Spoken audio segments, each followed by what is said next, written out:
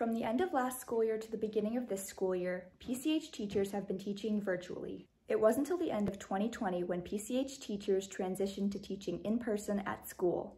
Now teaching students, some in person and some online still, engineering teacher, Mr. Panett, business and technology teacher, Ms. Weindell, government teacher, Mr. Meyer, and English teacher, Mr. Schaefer, discussed their experiences with virtual learning. Yeah, I think there were a few positives. I think there was a lot more negatives, but most of my classes are hands-on classes. As a district, the people that teach the same thing I teach, we had to come together and basically create a whole new curriculum. And we had to learn a lot of new technology that we haven't used in the past. Yeah, I think one of the positives of online teaching and for students as well is just that we got to be home and do things a little differently, which we've never done before. So, it was nice, like a lot of students got to sleep in and teachers didn't have to drive to school, for a while unless they wanted to. So I think that was a positive. Another positive for me was just that curious how a class would come together, would there be a sense of community? And there really was. I found even though we were online, we were still able to build that class community, that class culture, and so that was a definite positive for me. It made the entire school day, workday, as efficient as it can possibly be. We cut down on commutes, we cut down on passing periods.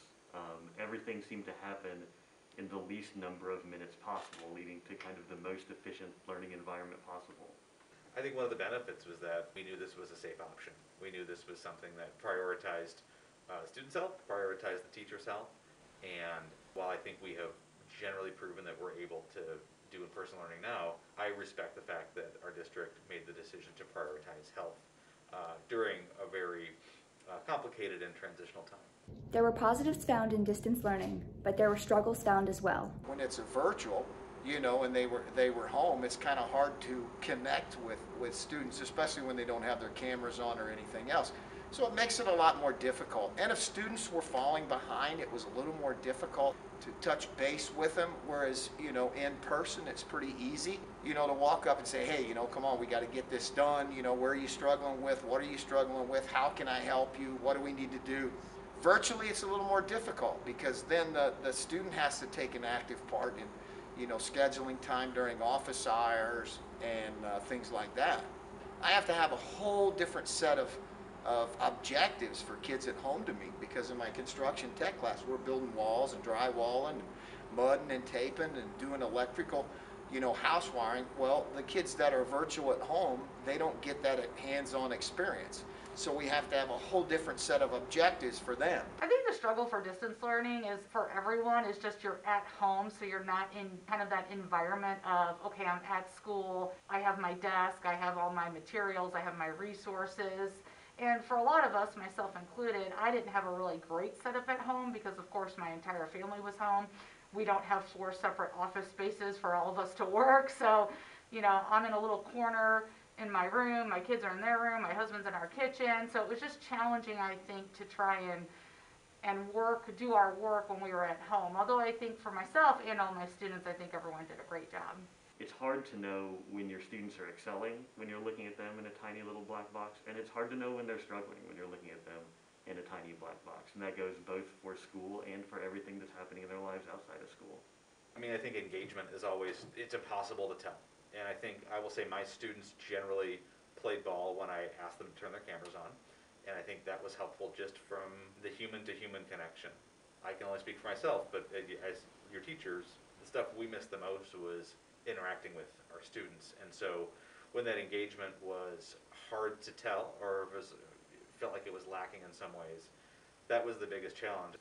Zoom does not permit class discussions as easily as we would like it to. It really, unfortunately, made it kind of lecture heavy with a little bit of minimizing of the back and forth from the students.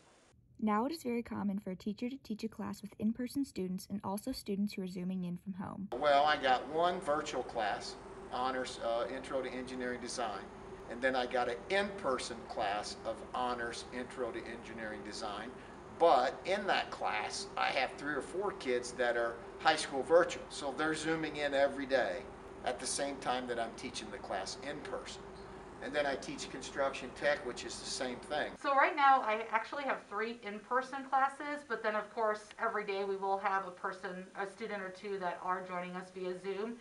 I teach one class that's an in-person class, but even with the in-person class, we continue to offer a daily live Zoom link. I have 2 other classes that are virtual in person. So by design, about half of the class is physically present in the classroom and the other class every day Zooms in. So this quarter, I have all in person, but I always have a handful of students who are learning from home. Before teaching students 100% online, the Parkway Central teachers had varying ranges of virtual knowledge. Now they reflect on the virtual skills they have learned as teachers and how they will implement these skills going forward in the classroom. No, and that was the scary part. Because like I said, my whole career, 35 years of teaching, everything we've done has been in person, it's been hands-on. Well, basically everything was learned new. Will I use any? Yes, with my in-person students, some of the stuff that we did technologically wise, as far as submitting assignments electronically and things like that, where before it was paper. I do a lot more now of kids submitting work electronically, electronic portfolios, things like that, which I really hadn't done in the past, but I will in the future. The advantage, I guess, of being a business teacher and teaching a lot of technology classes is that for me, luckily, I already had all my classes set up on Schoology. I had never really used Zoom or Google Meet, but that wasn't a huge learning curve, I think, just because I'm used to dealing with different technology platforms. So I really just tried to stick with things that I know worked in person and tried to convert them to an online format, and that seemed to work really well for me. A couple websites here and there, or even a couple websites that I had heard about, but I really just had not had the time to explore them. Definitely last spring we had professional development days where we had time to go to trainings and learn the different websites, and that was really fun and helpful. WeVideo was a website I'd always wanted to use that I really hadn't, and I started to use that, and it's something that I ended up really liking. So I think I was using a lot of online tools where it made sense, but I definitely would continue to use some online tools. I don't know if I knew how to do anything virtually before online instruction. I'm definitely going to continue to use some of these different technological tools. In a way, it makes it easier for everybody. If somebody's at a doctor's appointment and it's going to be a struggle to get back to school, but they can get back to home, they're able to catch the last little bit through our Zoom or the recording of it. Not really. I'm a little bit old school, and I always said I could teach by candlelight with a chalkboard and a piece of paper if I had to.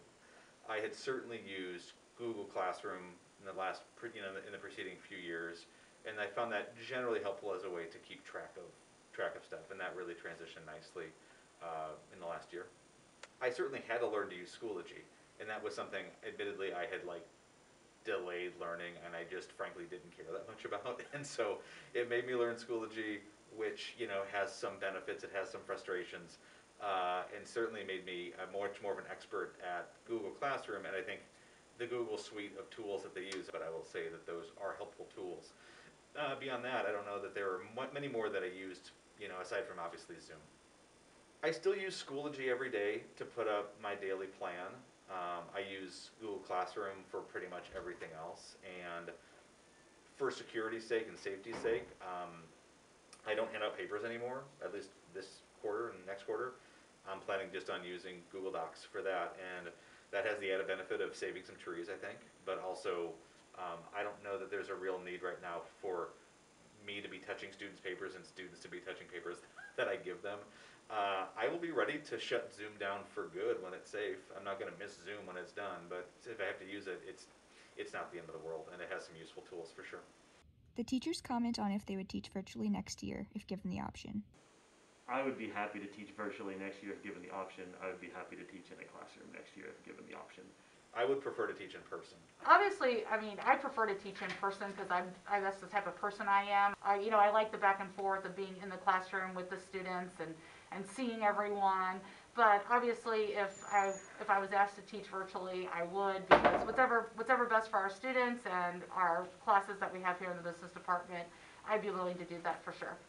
I think that this has been a really challenging year for students and teachers. But at the end of the day, we all have this amazing opportunity in front of us to learn and to teach. And whether that's virtually or in person or on the moon, I think that we're all going to continue to be excited to do that. This has been Corinne Heller reporting for PCH TV.